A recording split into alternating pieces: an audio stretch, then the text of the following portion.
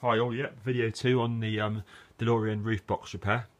So on the earlier video I drilled through the roof and then put the bolts through, put them on loosely. So since then what I've done, of course, is I put the Allen key on the top, 19mm or 70mm underneath, and basically tighten up the bolts.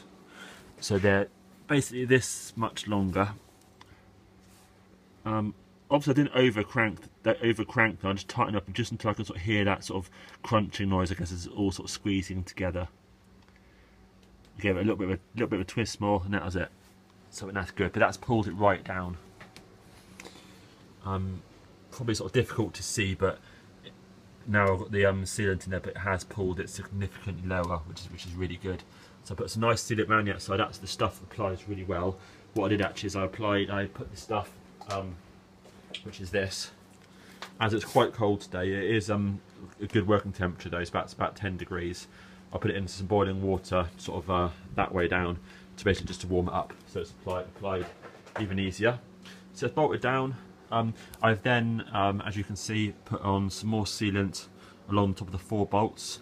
Actually, I need to do those 2 rivets. The previous owner had put rivets in which don't think did anything at all. So I put some more sealant on those 2 in the end, done those. Put a fresh piece of sealant along here that has a small little gap on there, so it's a nice bit of sealant on there. Then, if you can see that, if it's in focus, put some sealant under the panel, squash it down and put a bit more around the outside, just because I've got lots and lots of sealant left.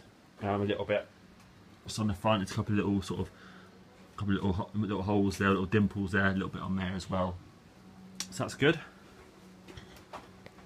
So yeah, but that's definitely pulled down nicely. So thanks for everyone's advice on the forums for that. So what I'll do now is I'll put, say, some more sealant on that. Obviously I've got no torsion bar on this side because it's snapped, but when I get one, you know, at least I know it's sorted. I can then put the piece of trim back in once I've removed the tape, put the trim back in with some new screws. Then I put the T-panel back in, which just gently sort of slots in towards the front, then down.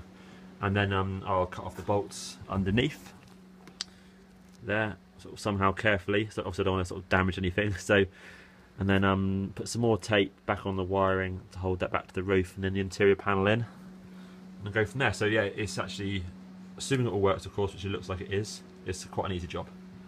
Cool, excellent, cheers.